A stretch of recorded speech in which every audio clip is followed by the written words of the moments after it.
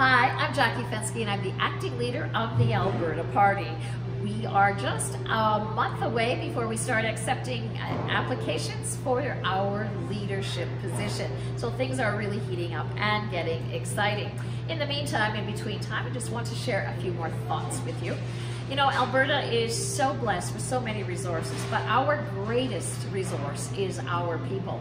And we had better learn from the gaps that were identified or that we've seen through COVID that need to be fixed, that we fix those gaps and that we invest in caring for Albertans, again, our greatest resource. And how do we do that?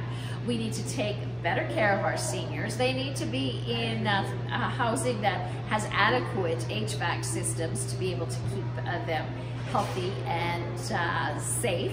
And they need the staff that is the numbers and also the training for that staff to care for them so that they are adequately cared for. And if you look at the other end of the age spectrum, the same kind of investment needs to take place in our young people. We need to provide them with educational support, whether that is through staffing, whether that is through improving the internet access across this province, to be able to give them the best leg up for the future. We have found that so many people are no longer working from the office and they have the choice of where they are going to work across this big, beautiful province, and many are choosing rural Alberta.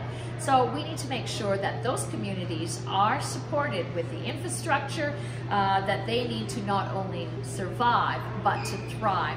And isn't that a great opportunity for our small rural communities to be able to show what makes them unique and special and the reason to be the choice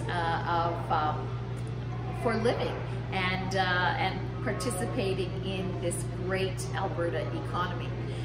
The other thing that we've seen is that we need to provide housing for our homeless. Not only is that our moral obligation to ensure that they are living with dignity, but also fiscally, that certainly saves dollars in the long run. One of the other things that we've seen is that we need to get women the support they need to be active members in the economy, and that is through childcare. And the Alberta Party has had an Made in Alberta solution for childcare prior to the federal government announcement. And that allows families choice as well, whether they choose to send their child to daycare or whether they choose to take care of their child at home or within their extended family. We've heard some great things. It's great reasons why people are choosing Alberta, from people who've moved from Toronto to Hannah.